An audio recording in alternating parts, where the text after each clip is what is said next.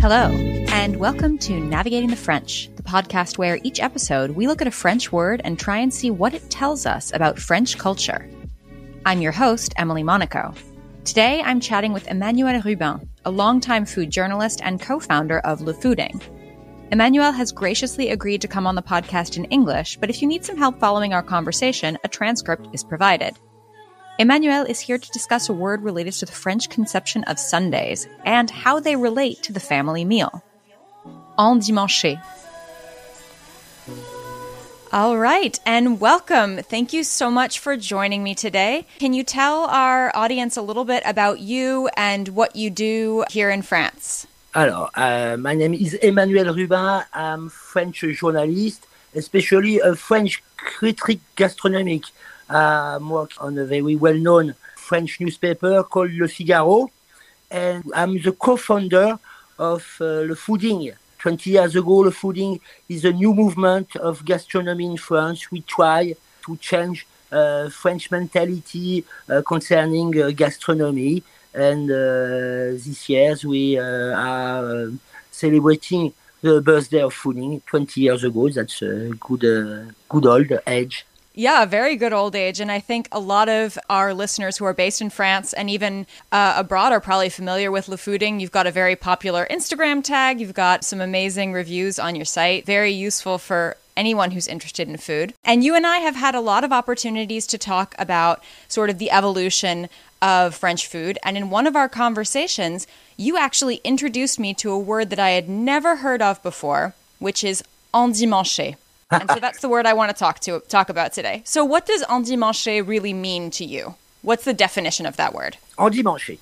Endimancher is a little precious French word. It means that things or persons or people are more beautiful, more elegant, or more tasty than usual. This word, it comes from le dimanche. And as you know, dimanche in French, that's Sunday. And Sunday in France, not only, but also in France, is a very special day. Originally, from Middle Age till the Ancien Régime in 17th, 18th centuries, each person, each family, rich or poor, didn't work on Sunday because it's a free day, that's a blessed day, that's the day of God, that's the tradition of Catholicism. And Sunday, we were going to church, and this day everyone took care of his outfit. The lunch was particularly very neat. The dishes, the table, honored God, but also the family and all the friends that we received. And after Révolution Française at the end of 18th century, and with the birth and with the development of the French Republic, Sunday remained that particular day. Without church, really, but always free, and the tradition of a special lunch with a lot of dishes has long continued. And so, at the end, when a person is particularly well-dressed or a dish is particularly well-cooked, we say that this person or that dish are endimanchés. I love that. And so it's this... that's a little bit pretty word. It's such a pretty word, and it's such a unique concept because I think France has this really interesting relationship with Sundays in general because, as you said, you have this long history of Catholicism, but then we also have a relatively long, more than 200 years history of laïcité, of secularism. So we're separating the church and the state. There's no reason for Sunday necessarily to be this day. And yet even now, people who are not necessarily Catholic or going to church are going to get together with their friends and their family, and they're going to have a special long Sunday lunch. French is a long memory, a long tradition and a long history. There is a rupture in France with la Révolution Française and the birth of the Republic. But in reality, la bourgeoisie in the 19th century and now the bobo are continued the same tradition that a noble part of French history during Ancien Régime. But at the end, we have the same tradition. That's just a problem with the religion. But at the end, the traditions are the same things. That's the same symbol of Sunday. Just now, nobody goes to church or a lot of less of people. But there is always a tradition of this Sunday. except with church. Nobody goes to church now. That's the reality. But that will be changed. We'll see. We spoke about that. I think even the Sunday now is not the same that 30 years ago, because I think France is now in the globalization world, and that's a problem for French people. Yeah, and this is something that you and I have spoken about before, and I think it's really interesting. So we're seeing this generational change in France, where we had, you look at like baby boomer families, and they were going to be eating not only this big Sunday lunch, but every day they were going to be eating maybe a 4-course meal with an appetizer and a main and a cheese and a dessert. And this is kind of the structure of the French meal that's protected by UNESCO in 2010. But now you look at the new generations, you look at, Generation X and you look at millennials, and people aren't really doing that so much anymore. Is that right? Yes, that's right. During a long time, the French meal is really in part constitutive of French culture. And as you say, that was classified as an intangible heritage by UNESCO. But I think really now, this meal is, I would say in English perhaps, an endangered species, really. Mm-hmm. That's the end. Now, there is a lot of wisdom. We can explain why this decline. But really now lunch, which was a very special moment of gastronomy in France, at the end. The time spent cooking is getting shorter and shorter. Some observation for the time spent at the table, shorter and shorter. And I think because French now is in the open society, French is a country who discover globalization. And USA is not for nothing in this situation. Food and also the ways to take a meal are really in France Americanized, or becoming more and more Americanized. Really, that's and why? Because first, women work like men. Of course, it's really not a problem. But the women were the ones who produced and reproduced our culinary culture. And now they have no time, because in the same time, the world, the cities, the companies go faster and faster and leave less time to people, because the requests are more numerous, the TV, the sport, the travels. France are really joined the leisure society now, Alors, she won some things, but she lost other things. Perhaps not lost, but France gradually forgetting a part of itself.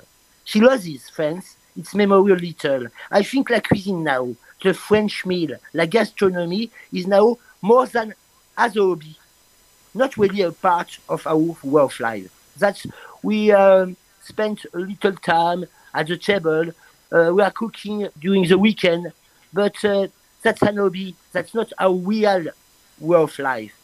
And I think it's beginning during the 19th of the last century, and there is a really with the beginning of the new century. Now it's France is a part of the world, and that's perhaps a problem. But during a long time, France consider that it's a country with a lot of exception, cultural exception, food exception. Now that's the end. For example, the hamburger, is one of the most favorite of the French people now. Most favorite dish in Paris. All the famous cafes, the famous brasserie serves hamburger more than steak frites. And the burger is the symbol of the fast food, of the street food. You are eating this burger very quickly with your fingers. You are walking, at the same time you are eating. And that's a symbol that France is now the French food, the French meal is really a phantasm now. And that's perhaps why UNESCO classified this French meal. When this French meal was classified, some people said that as French meal enters in the museum. But that's the reality. You've raised some really interesting points here. Firstly, I think that when you were talking about cooking becoming less of this part of French life and more of a hobby, like it's true that if you look at millennials, people like to cook, but they like to cook when they have time. And then a lot of the time when they don't have time, they're going to go on Deliveroo or Uber Eats and they're going to get something easy. And in France, it used to be that whether you felt like cooking or not, making dinner was part of the culture. It was part of your day. You had to do it. But you took pleasure in having this tradition that you were being a part of. Is that right? Yes, it's all right. But now, perhaps during the Sunday, we take time with this lunch. Perhaps during the Sunday. But the rest of the week, that's a phantasm, really. Historically, the French meal was very structured. It is the heir to a meal built at the court of the kings. And then it was codified by the French bourgeoisie in the 19th century. It was structured in several sequences. There is the hors d'oeuvre with vegetables and vinaigrette. After we have entrée, cold starters, warm starters. After first dish with fish, second dish with meat, fromage, entremets, and desserts. And there was too a special attention paid to the table setting. But now, really, that's a phantasm. Nobody takes this time at the table. Some perhaps during Christmas, perhaps during to celebrate a special day, a birthday or a wedding. But in the French real way of life now, everybody eats in front of a screen. One pizza, one burger. If we speak about the famous cheese, this sequence, just before the dessert, just before the sweets, the cheese has almost disappeared in restaurant and in domestic table. Yeah, and this is something that I think maybe Americans would be surprised to know, that in any French house up until maybe 20 years ago, 30 years ago, if you were to go to anybody's house and you sat down for dinner on any random night, you would have a cheese course. You would have, it might be, the cheeses that you have in your fridge. It might be a special cheese plate if it's a special day, but you're always going to have a piece or two of cheese. And if you go to homes, but especially I know these days, if you go to restaurants, this cheese course, which is so French and so essential to French terroir and to French producers, is disappearing. Totally. Right? Most of the French restaurants don't propose cheese. There is no cheese now in restaurants. And when the restaurant serves some cheese, that's only one or two cheese. Or sometimes just one piece of cheese in a poor plate. Mm-hmm. But in reality, there is no cheese. And that's a symbol of the end of our French meal. We'll be right back with Navigating the French after a word from our sponsors. And now, back to Navigating the French. When I was young, that was really a fault, not to eat all together at the table. That was a fault. We are well educated when you stay at the table with your family for the lunch and especially for the dinner. Now, it's not a problem to eat in front of TV set, in a sofa. That's not a problem now. 30, 40, 50 years ago, that was a fault. And so that explains why French people are more in the phantasm of their French meal. That's just, for me, cook is now an hobby, as tennis or golf.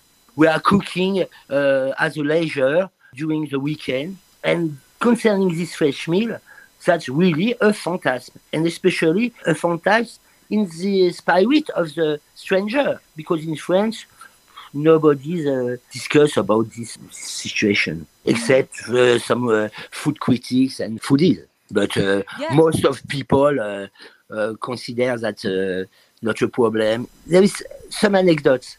In France, there is a TV set program very well known that's called Top Chef. That's a culinary shows with all young chefs who cooks in TV during some battles. I don't know where. I have no TV set. Yeah, this competition, this Top Chef competition, very popular. Yeah. A lot of people watch this program, very excited. These people are very excited with this competition, and they say, I hope this young chef will be the winner. And all French people are watching Top Chef. But they are watching Top Chef in front of their TV set, and in the same time, they eat pizza or burger or DeliFB meals. There is a total paradox. People are watching culinary competition program, and in the same time, they are eating some poor meal in front of the TV set. And then the French paradox and the French contradiction.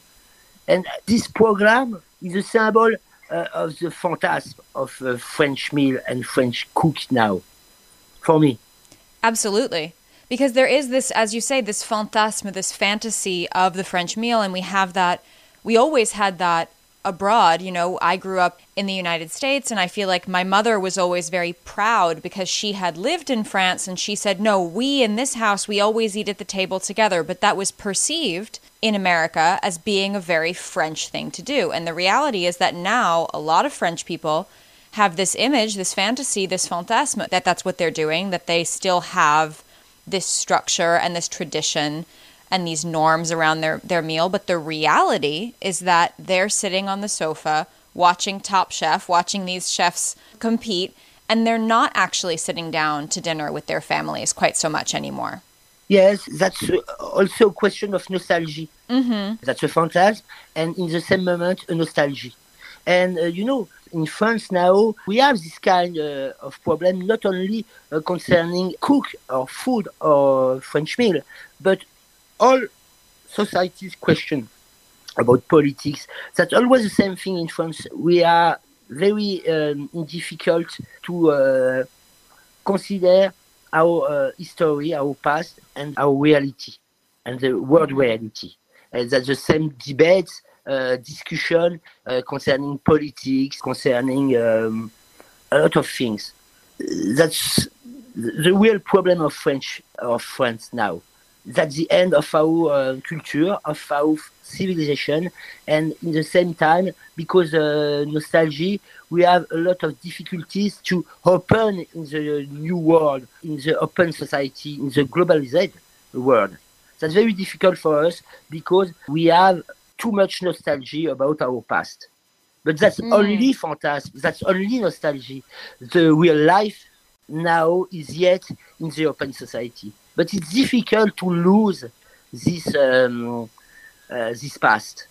Just a difficulty to lose this past, to say goodbye to all that. But the real life is now we are a nation between the nation. We are in the open society. And now we are eating some burger, some pizza, some poor sushi in front of TV set as in England, as in USA, as the Cité Monde. That's just, I would say in English, for French people, that's a déchirure. It's a tear. It's a break. It's a break. It's not all people. I think millennials don't ask this kind of questions. But all the baby boomers, the boomers, and whole society is in this break between the end of our culture and the new world. And I think that's the most problem for the French people now. Accept to say goodbye to his past and accept to enter the new world. And you can have this, I mean, what you're referring to is this really interesting kind of society-wide nostalgia. It's not individual nostalgia. It's a nostalgia of a whole generation for this meal that used to be a staple, that used to be normal for everybody, and that at the time that we're protecting it and the UNESCO is already, as you said earlier, kind of endangered. But when you personally think about your own nostalgia for your childhood and this Sunday meal, what do you remember it as being? Did you have it at home or with grandparents, aunts and uncles, or was it just with your parents? I mean, what did that look like for you, the Sunday meal, the Sunday lunch? It depends. Sometimes with all my families, uncles, auntie, granny, and sometimes just my parents and my four brothers. But each Sunday. That was very important to eat together. Really, during 20 years, till my first step in the studies, I was with my parents and with my family each Sunday at lunch. Perhaps not each Sunday, but 2 Sunday by month. It was very important. Yeah. And that's not very important. That's as a reflex. Okay, Sunday I go to my family with my girlfriend or no. Okay, when I was my first girlfriend, 1 week we are eating with my family, and next the week after I was eating with my girlfriend family. But that's real tradition. Now it's totally exploded. My girl is 18 years old. Perhaps she is coming to take a meal with his family. Perhaps one Sunday by perhaps I don't know. It's really rare. Sunday decide to make other things, but now that's at the end. I'm not an exception. That my family is the same of all the French family, and especially in the cities. Perhaps it's different in province, in countryside. I'm not sure, but in big cities, les villes monde, the world cities as Paris, that's the end. Really, this is a part of education. Now we have no time. It's difficult to explain our children that this meal is a part of our culture, because the real society is more stronger than our culture. But when I was 5, 10, 15 years old, it's really a part of education. You have to eat with your family. Yeah. It was very important. It's a time, a precious time, or everybody is in the same moment at the same table, and we can discuss about our problem, or we can discuss about politics, about nothing, but we are together at the table. And that's not only a question of food, but really a question of culture. And that is such an important part of this meal is, so I first came to France 20 years ago. I was 14 years old, and I was living with a French family in the north. And I remember that every single Sunday, I would sit down with the parents and the 4 children in this family and me, and we would have this lunch where we would start with an apéritif, and I was 14, so it was like a bit of pulco. It was like, you know, with the little snacks, and then you have the appetizer, and then you have the main, and then you have the cheese, and then you have the dessert, and then you have a piece of fruit, and then you have coffee, and it would last for 3.5 hours, and it was every single week like this. And that's only 20 years ago, but you're right that as this generation, my generation, I was 14 then, and now I'm 34, so my generation is the one that's supposed to be cooking, and nobody cooks like that in my generation. Nobody thinks I'm going to make a 5, 6, 7 course random Sunday afternoon lunch.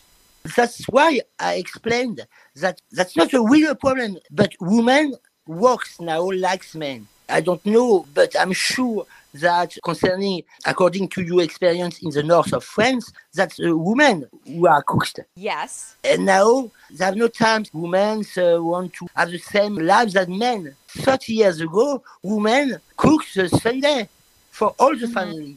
Really, women were the ones who produce culinary culture. When she decided to, that's not a woman's decision, but when society change and women change, in the same way, this woman wants a lot of things, but perhaps we are losing this l'instant de la cuisine. The culinary moment. Really, for me, that's not a problem. That's just a reality, a matter of fact. That's the way. And if women decide to stop cooking, that's not men who says, so, no problem, I will cook. No. men forget. Well, I will say the longest Sunday lunch I ever went to lunch at 12 o'clock, and lunch finished at 8 o'clock in the evening. And that was a Sunday lunch that was cooked by a man. And it was one of the longest French lunches I've ever been to in my life. But it was, it's about conviviality. It's about conversation. It's about sitting at the table. Yes, but we are beginning by the lunch. at noon with aperitif, as you say, and during 3-4 hours we are eating and speaking about politics, about family, about a lot of things. But at 6 p.m., all family decide to say, "Oh, so we are now we prepare the dinner." So till noon, till 10 p.m., we are just in the table.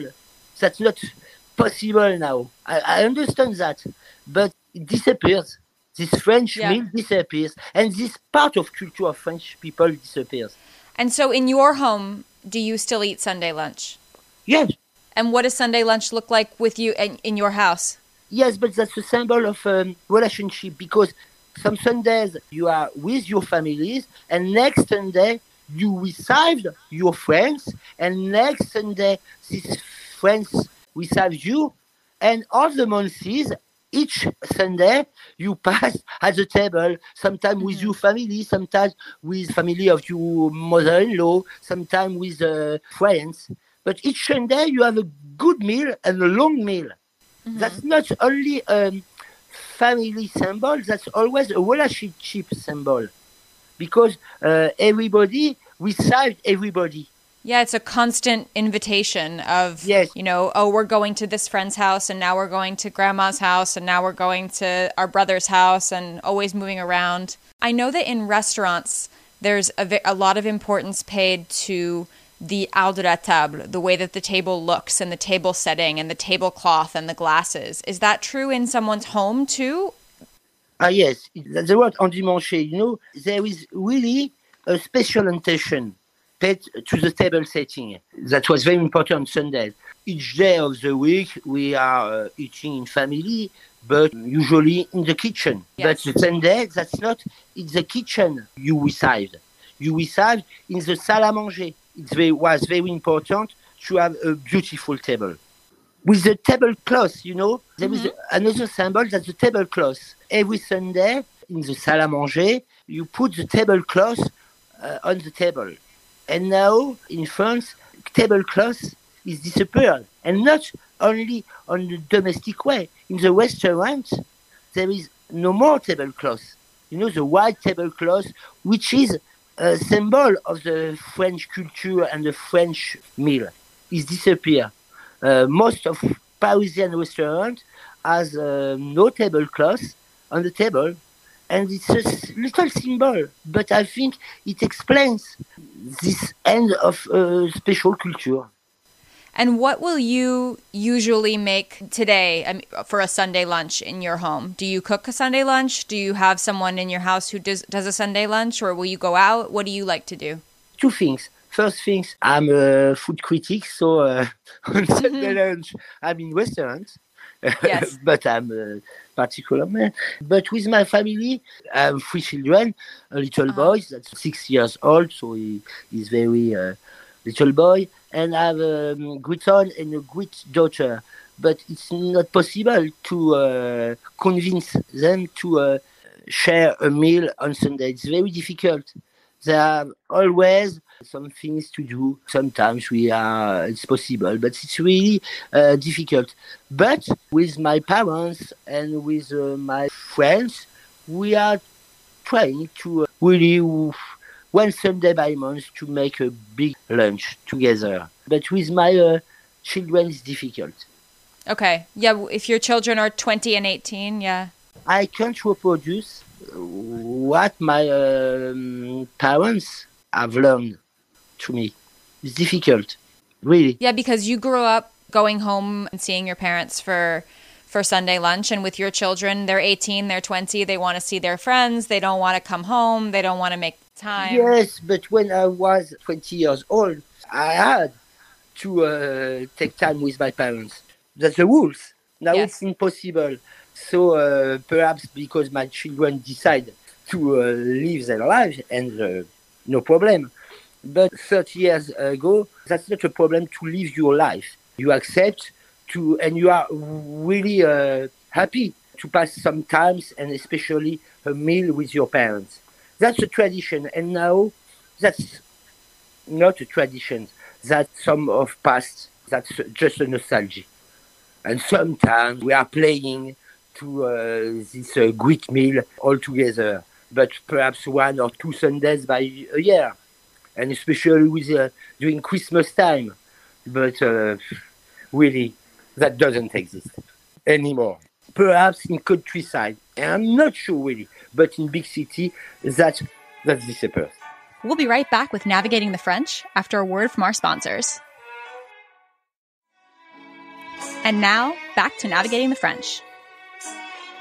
So we're losing this balance between like family life and family tradition and sort of the living, like you say, like living your life, going out and doing what you want, that balance that used to happen where Sundays were sacred, even though we didn't have the religious component of it, but Sundays were sacred for family, for tradition. That's kind of ending in France, or has ended already. That's a pity for me. It is a pity. For me. But, I'm 52 years old, so I'm not a young man. I'm not an old man, but I'm not a young man. But I'm the symbol of this generation who lives between past and the present. It's difficult for my generation to accept, to lose a part of his education, a part of his culture, and in the same time, it's important to accept that your children and the society opens in a new century, perhaps, but it's just difficult to live, not to accept. I accept that society is changing, but it's difficult sometimes to live because, and especially when you have 50 years old, because you say, you begin to have some nostalgia, some melancholy. It was a good time. It was not better in the past, but it was really a good time. And sometimes you don't understand why in a shorter time, all this culture is disappeared. With the beginning of the new century, we discover that a lot of symbols of French culture disappeared. And it's difficult sometimes to accept this matter of fact. Absolutely. Not to accept, but to understand, sorry. I accept, but sometimes it's difficult to understand. But why? Why can't take time to eat together on Sundays or on Saturdays? Why? Sometimes you don't understand. That's just crazy. But I accept. And we'll see next step. Now, obviously, as we talked about, this Sunday meal is about a lot more than just the food. It's about what you're talking about, and you can talk about almost anything. You can talk about politics, you can talk about art, you can talk about thoughts, you can talk about anything. But of course, we're all very interested in what is on the table. And do you have a favorite Sunday lunch menu? Something that you love to serve or love to eat on a Sunday? Yes, so that's always the same thing. My mother is native of Burgundy. And Burgundy, la Bourgogne, is a very well-known gastronomic area. And so my mother has cooked really a lot of Burgundy specialties. First, les œufs en meurette. Les œufs en meurette is some eggs with red wine sauce. Very difficult to prepare, but very exciting to eat. First meal, les œufs en meurette. And after, it's the bœuf bourguignon. That's beef delicious. With a very strong sauce with red wine. So red wine with eggs for the first meal. Red wine sauce with bœuf bourguignon. After, cheese, and especially Burgundy cheese that's called époisse. Oh, a washed rind cheese. Yes. And at the end, always just a tart. Fruit tart, depends on the season, but always just a simple tart.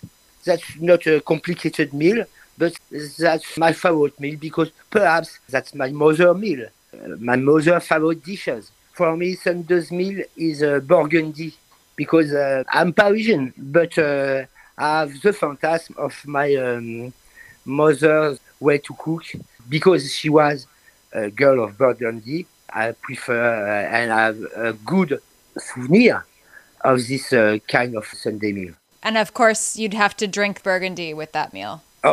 Yes, of course. Of course. Amazing. Well, thank you so much for joining me today, Emmanuel, to talk to me about Endimancher. I only have one more question for you before I let you go, and that is, what is your favorite word in French? My favorite word is difficult. I love romance. Romance is a particular word. You know, romance, that's a romantic way to live. That's not only a love affair, because when you are in love with a woman, you live a romance. But romance, I think, I don't know, that's a romantic world. That's a world life to Paris. I think Paris is a romantic city. And when you are in Paris, perhaps it's a fantasy too, but you live the romance. Absolutely. Paris is a romantic city, and you can live a romantic lifestyle here, whether you're in love with a person or just in love with the city or in love with a beef bourguignon. Yes. Or with the restaurant. Or with a restaurant. With a lot of restaurants. Restaurants with tablecloths? Yeah. Thank you so much for joining me today. And I sorry really for my appreciate poor it. English, you know. No, your English is wonderful. Do not worry. Thank you so much. Bye-bye. Bye. This has been Navigating the French. You can find more from me, Emily Monaco, at Emily_in_France on Twitter and Instagram. This podcast is produced by Paris Underground Radio. To listen to other episodes of this podcast or to discover more podcasts like it, please visit parisundergroundradio.com. Thanks for listening, and à bientôt.